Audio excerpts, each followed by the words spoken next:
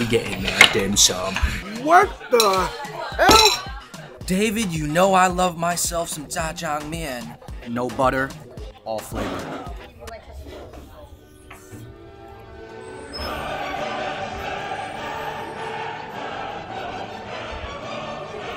There's a reason why this was 80 bucks.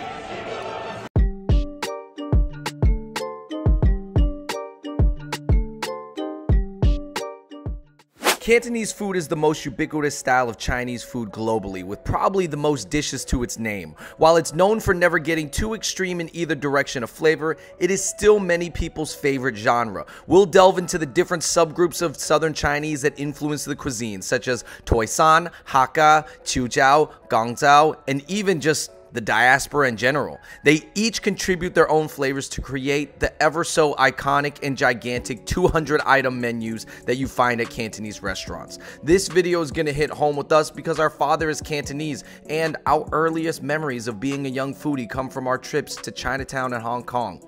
You are definitely gonna wanna get some Canto food after this, so hit that like button and let's go. All right, David, we're here at a very, very popular Cantonese restaurant called August Gatherings. Now, it is traditional, but they're kind of doing some modern twists on things. For sure. I mean, you are looking, Andrew, at a black truffle siu ap. So this is black truffle roast duck. Clearly, you know, a little bit modernized, but the chefs are young guys, hungry guys from actually high-end hotels in Guangzhou. David, another classic dish is the jiu pai gai, and this is like kind of like your house special chicken. Right. And it always looks like this. Well, jiu pai means special, so this is a special house chicken. They had a regular boxy gai without as much gurng chung, Andrew, on it, but I know you just had to go for this one. The heaps of scallion are calling my name. Generally, for myself, if I get the chance to get the house special versus just like a regular boxy gai, I'm gonna go with the special. These are salt-baked clams, Andrew. And, man, it's really interesting because they put some of the garlic and the jiu pai on it. And, like we said, every Cantonese kitchen does have peppers on it, but they use them very sparingly. So the peppers are there, but they hardly ever use them. Maybe like 10% of the dish or 5% of what they would in a Sichuan dish. So good. What the hell? And David, I know this soup is very traditional because Dad actually makes this soup at home. And usually the squids that you use in the bao yu gai tong, it's more of like a dried squid, like a cuttlefish. Bro, this is a big shout out to Dad because this is my favorite soup that he makes. Here we have the lap yok, which is kind of like a dried Chinese bacon that's very, very popular in the South. And then you have the cauliflower, which is called Toisan cauliflower. All right, you guys, this is the black truffle roast duck, and you know, the name in Cantonese was very complicated that they told me.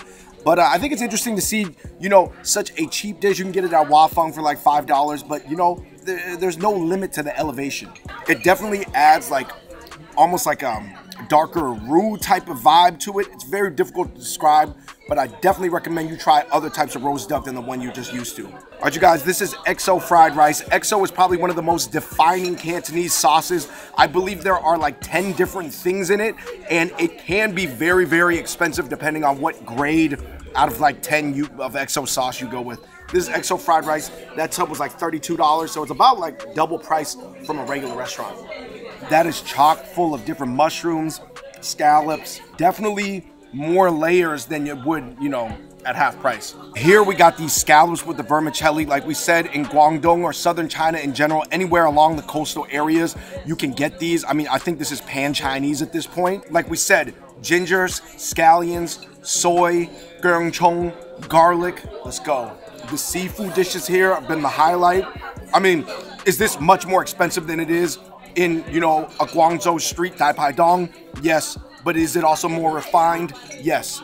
You know, here at August Gatherings, they really go above and beyond. Now, you don't usually see this many dishes with this much scallions on top, but you know, more people should, not only for the aesthetic reason, but the amount of flavor that it provides. I mean, look at that. You could put that on top of anything and it would just be good.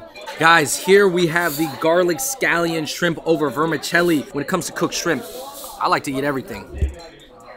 Where is Cecilia Chung and Edison at right now? Are you on TVB? Oh my God. The way the garlic and scallion oils is going through the shrimp and onto the vermicelli and flavoring it. This might just be peak Cantonese eating right here. Peak Cantonese living right here. Overall, guys, August Gatherings is pretty pricey, but you do pay for the quality. And I've got to say, Andrew, the Hong Kong style or Guangzhou style Dai Pai Dong seafood dishes, I think we're the best. This is a very authentic experience because we are across the world from Hong Kong right now.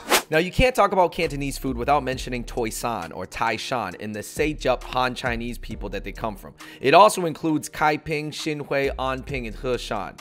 Now, Toi San in particular is a famous region, not necessarily because of the place itself, but what the people from their diaspora accomplished. They are the earliest Chinese in America, working on railroads and building Chinatowns. And traditionally speaking, they made up 30% of Hong Kong's earlier Chinese population during British colonial rule.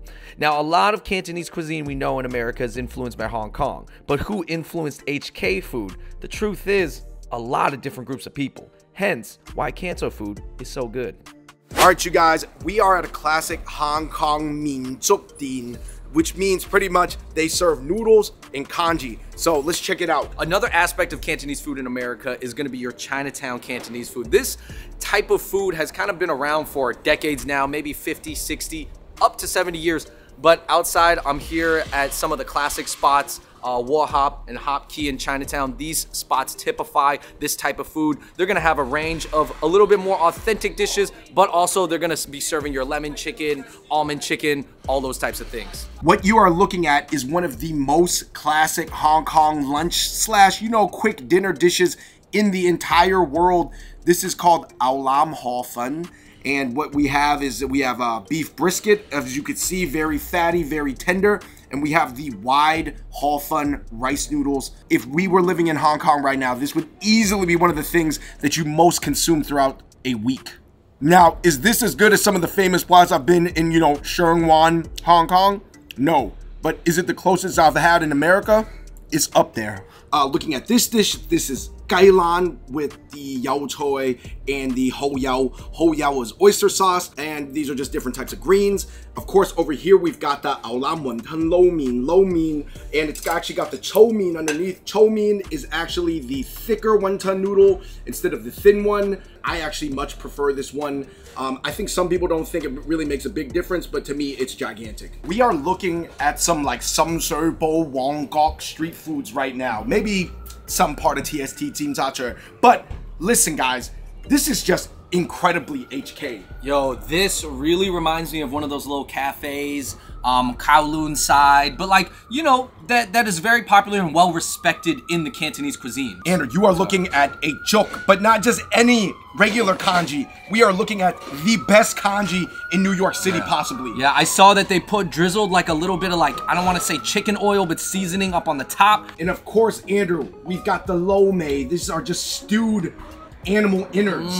This is something that is incredibly HK. I think mixing this in with some of the other dishes makes a lot of sense, but they look very tender. All right, man, we are going in here on the lo mein. Starting off my meal with some juk. This is literally on Hong Kong level. Yeah. The same level. Not every dish here is the same as Hong Kong. The Sa Tin Gai Juk, it is. David, you know I love myself some jjajang mian, but this is the jjajang mian. I think growing up half northern and half southern, I did not have the southern derivative of jjajang mian until I was like way older. Yeah. Actually, this is not the most popular version of jjajang mian around China for sure, but this, hey, every region has its version. David, when it comes to the noodle pasta relationship, I think this is one of those dishes that really feels like a spaghetti. Yeah, that one's like the Cantonese spaghetti right there. Andrew, this is incredibly Hong Kong right here. These are dried and fried fish skins. This is a very modern style, guys. This is what they're eating in Guangdong, in Hong Kong, in 2022. All right, Dave, I have the ao top. This is a plate full of intestines and livers and tripe and basically all the least favorable cuts of a some people go to a cha tan tang and get a mixed grill plate. Yeah. This is a mixed like dill plate. Yeah. So a lot of people just eat this straight up. I'm gonna dip it in my Sa Tin Gai Juk. So whoa, that's a lot of innards for one bite, but it's not bad here. Still not my favorite. Andrew, you are looking at a clay pot rice, a bao zai fan with lap mei on top. So that's lap yolk, lap churng, all types of laps. By the way, Dominicans also eat their version of the crispy rice too. A lot of different cultures do, surprisingly. All right, hey, we're here with chef and owner Chris from East Wind Snacks. Cantonese food comes from the original subsection, and that's Toisan. So it all comes from the Toisan, which is the area, the countryside area of Guangdong. And then they took all those chefs from Guangdong and moved them to Hong Kong. And then the movement came to America, to New York and San Francisco. But it all came down from the home countryside food of Toisan.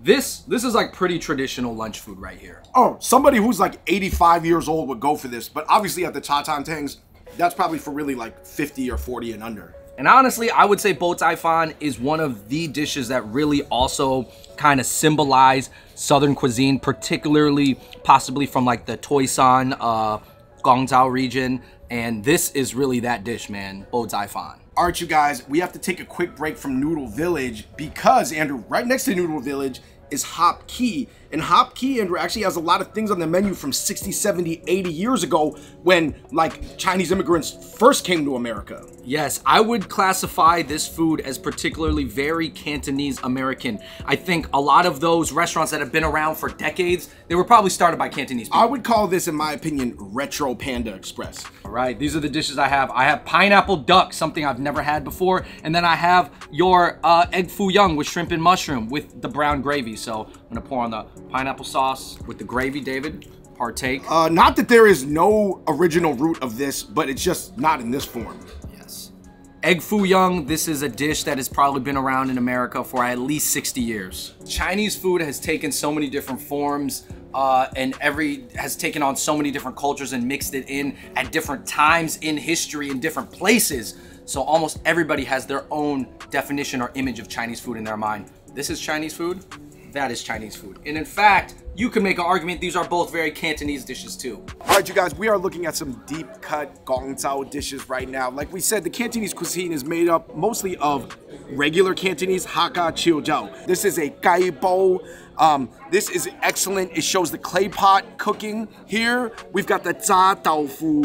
And this is a very special one with shrimp in the middle. Some people imitate this on a more Western level with like shrimp toast, but this is the original, the fried tofu. You guys, this is the true school Canto version. Maybe the Hakka or Chiujiao way would have more peppers, chilies, preserved flavors on it to kick it up a notch. But listen, guys, in terms of true school Canto, even the amount of soy sauce I put on there was a little much. It's designed to allow the natural flavors to shine.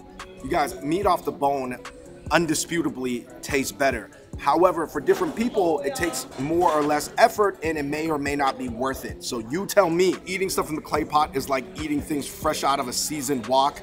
You know, I do like Ta Tan Tang, like Western Britishized Canto food, but sometimes you gotta go back straight to the country, straight back to the village. This steamed Dungeness crab over sticky rice is so symbolic of your Cantonese seafood restaurants where for lunch, you can get a $6 bowl of wonton meat, or you can get like a $7 samping fan 3 treasure meat over rice, and then on the same menu, you can buy an $80 steamed crab, literally 10x the price. What other restaurants are gonna have that? This is crazy, and I think it just goes to show you the range that Cantonese food has. Look, it's steamed crab.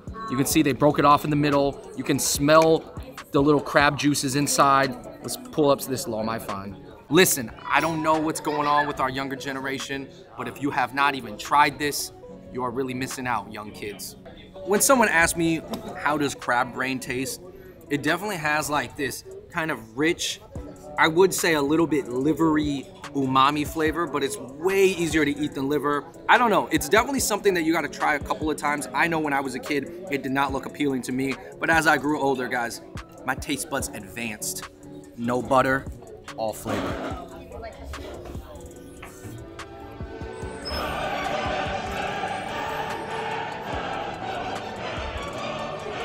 There's a reason why this was 80 bucks.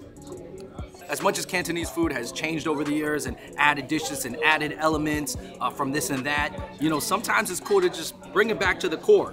Stuff like this. This is very, very Cantonese. All right, everybody, so for our Chill section of this Cantonese episode, we had to go all the way down to Southern California in the San Gabriel Valley, aka the 626, where the Chill diaspora is super, super strong. Now, the 626, particularly West 626, is well known for a lot of its Chinese Vietnamese and Chinese Cambodian food, which is primarily based in, you know, the Chill diaspora. But this spot behind me is purely from Chaozhou. And if you're of Chill background, you already know the phrase Gaki Nang, aka Ziji Run, meaning that, you know, we are all of the same people. All right, so coming here at Chaoweiju, you'll notice that the Chill tea is very, very famous in Chaozhou, and I think this might be the Chill style of a teapot right here. Even just judging by the menu, you can actually see how similar it is to the Chill diaspora in the Southeast Asian areas, you know, such as like the Chinese Vietnamese. But for example, you have like your oyster pancake here. Obviously that's very, that's seen in all different places, and that actually might even come from its proximity with Fujian. If you know Cantonese food, you know Chill flavors have influenced it immensely. So first off, this is the most southern big beef rib I've ever seen, because usually when you're eating beef ribs, you're thinking of something of, you know, from Dongbei or Mongolia, or even at least Western China like Xinjiang. But here, guys, this is a big beef rib from the south. Chaozhou is also very famous for a beef hot pot, so it does not surprise me that they have a big beef rib. They got beef in Chaozhou. Here I got this fish cake platter right here. Now, Chaozhou food is actually really, really popular in Shenzhen, but in America, you only know Chaozhou food through the diaspora, such as your Chinese Vietnamese spots or Chinese Cambodian spots.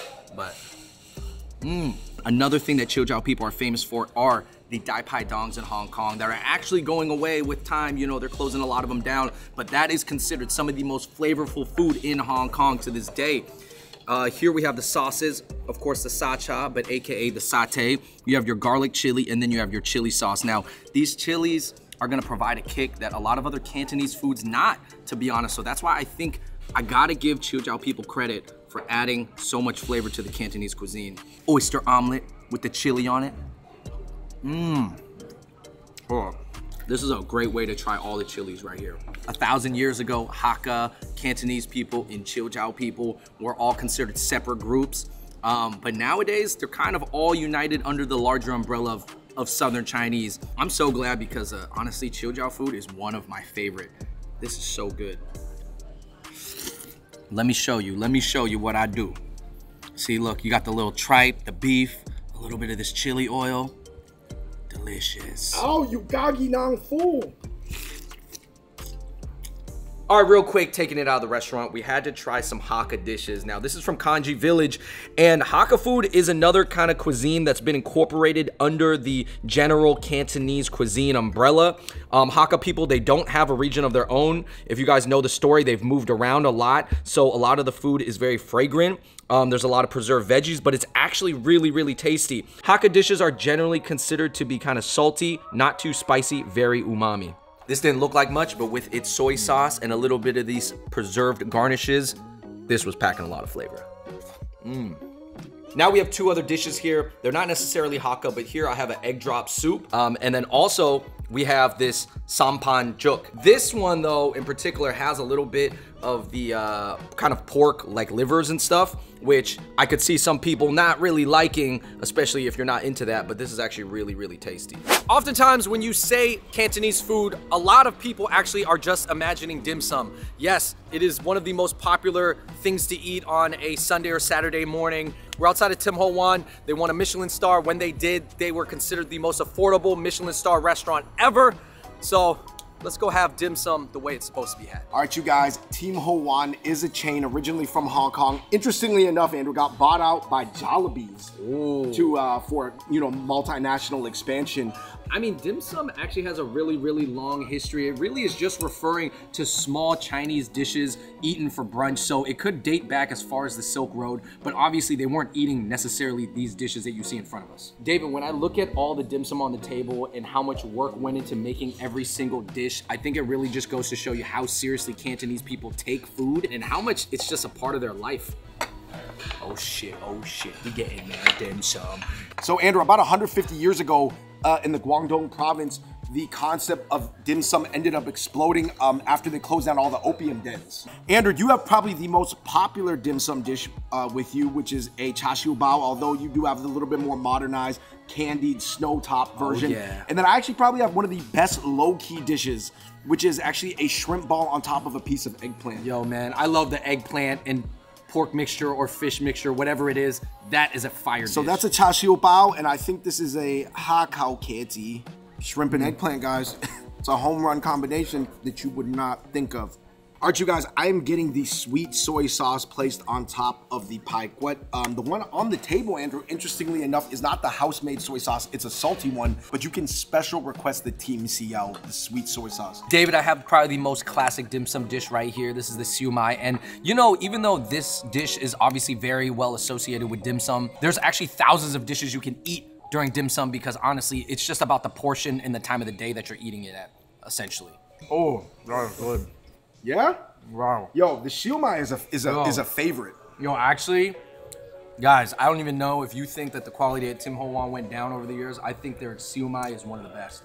All right, so I tried to take care of 2 dishes in one. This is a pai quet fung zhao. Fung zhao is the chicken foot. I didn't want to order a whole plate of it. And the pai quet is right here. It's a black bean spare rib, but you can put it over chung fun. This one happens to be over rice with the sweet soy sauce. All right, you guys, I'm going in on the hak jiu pai quet. And of course, I gotta kick it off with West Side Till I Die. Are you really eating dim sum if you're not eating hakao, or as they would spell it in the West, hargao? Yo, I'm not gonna lie, Andrew. It looks like Team Ho Wan, you know, they are a chain from Hong Kong, obviously bought out now by the Philippines. I would say they got the hakao and siu mai down. David, this is probably my least favorite but most popular dim sum dish. These are the meatballs with Worcestershire sauce. So Worcestershire sauce is kind of like, it's the bulldog sauce. It's gonna be a little bit sour, has a little bit of vinegar, but like barbecue flavoring inside. It's a Japanese sauce, and this really gives you that tang. It's like tangy beef balls.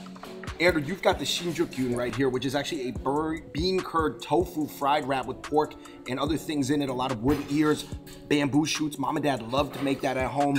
And I'll say this, guys, this is probably one of the most underrated dishes in terms of popularity. Not that it's my favorite, but just for the older crowd that's Cantonese, Andrew, they might wake up every morning and have one of these plain chow means with no protein. Guys, each dim sum dish literally is a work of art on its own, and I think Cantonese chefs and food in general is so underappreciated. Put some respect on our mang.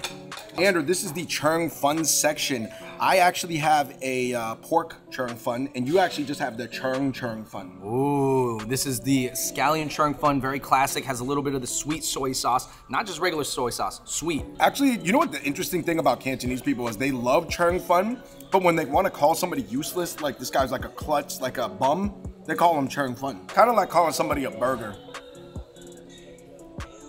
People do that? It's so crazy because essentially what you're eating is sweet soy sauce, rice, and onions, but it's just in a whole different form, and form factors do play into texture and taste. This tastes totally different than just rice and sweet soy sauce. All right, on to some rice dishes, David. This is the world famous lo mai gai, and it's really like the Chinese zongzi, except it's usually a little bit wetter and it doesn't have that egg yolk inside. And this should be a ting baku gai, but I think they removed the mushroom from it, so it's just steamed chicken over ginger with sweet soy sauce. Guys, the lo mai gai, it's gotta be wet, it's gotta be sticky, it's gotta be salty. Oh, man. Andrew, you have a chashu chung and I have a ha chung. These are two very types of popular chung or chung fun. Hey guys, you can put anything in chung. Chashu chung, probably one of the most underrated chung funs out there. As you guys know, chuk or chou or kanji, I mean, this is a popular dish all around Asia. The thing that makes this servable at dim sum is because of the tiny serving size. That's what makes it like a tapas. Essentially, a lot of people compare dim sum to Spanish tapas. Andrew, this blanched lettuce, I gotta call this a papa favorite. Because that dad can go ham on a plate of lettuce. Man, you know, this is just really boiled lettuce with soy sauce on top. This is like the simplest dish possible. And I just know that Cantonese people eat it because, I don't know, you gotta get your greens in, man. Everybody knows how to stay balanced. All right, you guys, this is a saidawsi. So this is a little bit more of a cha tang tang dish. You know what it is, Andrew? They turned this into like an obanyaki puck with saidawsi, which is a little bit more of a cha tang tang like cafe dish, which we will get to later. Andrew, they actually stuffed this with a custard. You know what I really love about dim sum, David, is that it does have a long tradition, but actually you can just keep adding dishes. You can keep making up dishes, man. This is kind of like a ever morphing and evolving style of food because, you know, people were not eating all these dishes 150 years ago either. So I really think that dim sum is going to be and will stay probably the most popular aspect of Cantonese cuisine. Cantonese flavors are known to be light, fresh, with lots of usage of soy sauce, oyster sauce, scallions, and ginger. Everything from steamed to fried fish, fresh and dried seafood, healthy soups to barbecued meats. The dumplings have thin skin, lots of steamed, bouncy rice noodles, and the flavors are somewhat similar to Japanese food flavors, hence why I think a lot of my Kanto friends love Japanese food. Many of the dishes are delicately designed with multiple cooking techniques used on one dish. What Cantonese food is not is super spicy, very sweet, very sour, heavy, and hearty. This is not food of nomadic warriors, but more so farmers, fishermen, scholars, and merchants. All right, Andrew, these Hong Kong Tatantangs started really in the 1940s, 50s, 60s. They blew up in the year 2000 in the Asian financial crisis. Oh man, we are looking at Tong Sum Fun with Spam right here. This is a Gong Si Salmon Ji, a club sandwich. This is Gale Yu Dan, it's been fried. And I forgot the name of this, but this is imitation shark fin soup using fun si instead of the actual shark fin, because not only is that illegal, but it's way more expensive. And honestly, the difference between shark fin and fun si, you can't really tell. That's why a lot of the Western ingredients in Chantantangs are actually out of the can, or they seem like kind of cheap ingredients because it is born out of making it cheap and affordable for the common person in Hong Kong. So yes, some of the ingredients are kind of cheap, but it's always done with its own type of little flair that really makes it a little bit more flavorful. Oh, Andrew, Cafe de Coral, Fairwood, Maxim's, there's so many mom and pop, you know, Tatantangs in Hong Kong too. Tong Sum Fun. Tong Sum Fun is the macaroni. Andrew, this is actually one of the biggest dishes that we disagree on as brothers. I like it, you do not like it. I really see nothing really special about it, guys. I'm not gonna lie. It seems like just something that your parents would whip up when you're sick at home. But I have to say that this is one of the cornerstone dishes of Hong Kong cafes. Probably the most unique. A couple things you'll notice about all Hong Kong cafes. It's very fast paced. The food comes out quickly. The waiters and waitresses might be a little bit cranky, but you know, that's just part of the culture here. All right, you guys, we are looking at a Gong Si Salmon Ji. This is a club sandwich. So what you're gonna notice about the club sandwich as we hang out at the Jockey Club, of course, is that there's going to be thin slices of ham or bacon, but there's also going to be American cheese. Now, as you can see, all the components of this sandwich are not extremely expensive, but it's done very, very carefully to be very tasty as well. David, when it comes to Hong Kong snacks, there is nothing more better than the curry fishball. You can get this on the street or you can get this at a Chatantang. But trust me, the fish balls, they gotta be fried first, then dumped in the curry. This is imitation shark fin soup, aka gun zai qi. Like we said, you know, people use fun si instead of the actual shark fin. Hey, David, when you want to talk about making something that's very expensive affordable, this is making shark fin soup very affordable. And legal. I mean, honestly, guys, I would say an actual bowl of shark fin soup would probably be like $50 for this much. This is like $4. Guys, this is baked pork chop over rice. This is another cornerstone of Hong Kong cafes. And it is based, I believe, off the British like casserole. Yeah, and let's be honest, guys, like we said, this is not some like Italian restaurant tomato sauce. I mean, this might have came out of a mix. Yeah. I don't know. Yeah, and you know what I noticed is any attempts to like elevate that dish are not necessarily met with like good reactions. Andrew, this is a gokpogok gai fan. This is a baked Portuguese rice. Hong Kong is next to Macau. Macau was colonized by the Portuguese. Hong Kong was taken over for 100 years by the British. They gave it back in 97. My only issue is sometimes I think like, I don't know, you know, I don't want to judge anybody. Everybody's born into a different family, different life situations, different environments, different pathways in life. But like, sometimes ABCs are like, this is their only way to like stay close to the culture, is eat something that is like them. You know, I think this is a great like point to chill out and place to hang out with your friends after playing basketball. But this is not, there's no real like depth to this cuisine. I think as somebody whose dad is from Hong Kong, it was cool to see growing up that there was a way to mix like Eastern and Western in a way that like was pretty commercially consumable. And I think that all around Asia, there are these Western cuisines, whether it's the Korean food that uses a ton of cheese influenced by the army, American soldiers, whether it's, you know, Swedish, European, Japanese, Yoshoku cuisine, or British Cantonese Ta Tan Tang food. There are so many subsections to the Cantonese cuisine. I think there's particularly a lot in real life, but not only that, due to the immigration waves and the patterns, they are all represented in New York's Chinatown. Let's check out the bakeries. These type of bakeries were incredibly popular in the 1940s in Hong Kong. They continue to be to this day. I will say they have some more modernized things. Obviously, Ito and matcha Japanese cheesecake slice. You know, I like to see the more modern stuff personally. That's what I'm gonna go for. Oh my goodness. This is a churng zai bao. This is an incredible hot dog bun, guys. This is like one of my favorites. This and the ham and the egg. You know, these are some of the more old school Cantonese pastries right here. The lotus, lo paw bangs and things like that. All right, you guys, I have the classic Swiss roll. My parents rarely ever let me get this growing up. It was a little bit more expensive and obviously, you know, not good for your health. But this isn't good for your health either. This is the coconut cream bun. Ergonomically speaking, it's actually really good to eat it this way, so you eat it from the middle, but let's just rip this open. Dude, mom and dad would never let me get this one either, man. That's buttercream. That's very buttery. Yo, Andrew, this is actually a matcha take on mom's favorite sponge cake. Listen, if your parents are from the older generation, I'm telling you, all the other cakes with creams and all that stuff is too sweet. They have to have the sponge cake. The sponge cake has very, very little sugar relative to it being a cake. Europeans couldn't stand it. Let's check it out. I have the taste buds of a fowl. Hong Kong bakeries have always been morphing and adding new bakery items over the years, you know, taking influences from all different countries. Of course, the fluffy bun bread, you gotta attribute it somewhat to the British because, you know, traditional Chinese bread is not this fluffy. But this pineapple bun, man, the bolo bao, this is probably the most famous and quintessential bun of a Cantonese bakery. But they stuffed it with custard. David, these are kind of like old school powder drinks. I'm pretty sure they've been around for at least 40 years each.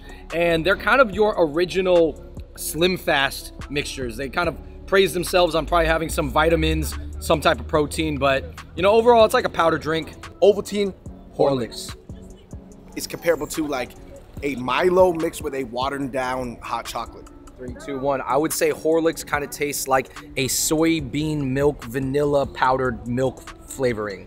Cheap, tasty dim sum is truly one of the wonders of the world, in my opinion. You have 50 different dishes. Each one is prepared with different flavors, different ingredients. Some are braised, some are fried, but they're almost all delicately steamed in bamboo baskets, only to charge anywhere from $3 to $6 a dish.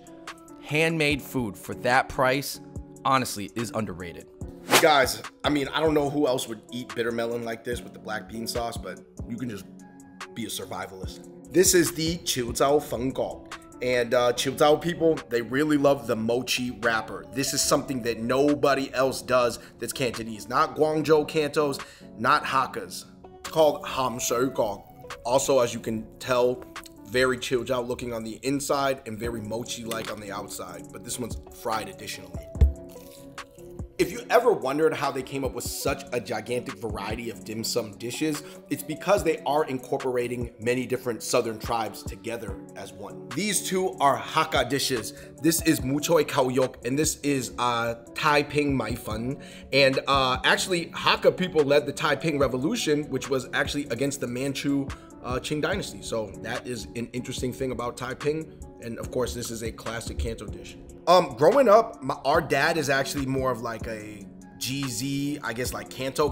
So we did not eat a lot of Qiuzhou and Hakka food until I moved to Monterey Park, Alhambra area, which has a ton of Qiuzhou people and some Hakkas. So there are some dishes that are more popular outside of Hong Kong, more in Guangzhou or Toisan or Zhongshan or different sans. You know, there's sans all over the Guangdong area, and two of them are, I would say, the Zhuyok Bang and this Fu Gua beef. I definitely remember eating this growing up, but I did not really eat too much of this. If you take anything away from this video, just remember that the beloved Sacha sauce is from the Chaozhou people. They deserve credit for it. If you ask any true Cantonese foodies, they'll know about Qiuzhou food. Everything from Sacha sauce to the Dai Pai Dongs. Unfortunately, there's not a lot of Chaozhou restaurants in America right now. You get to try their food mostly by way of the diaspora dishes from Vietnam, Thailand, Cambodia, Malaysia, and so on.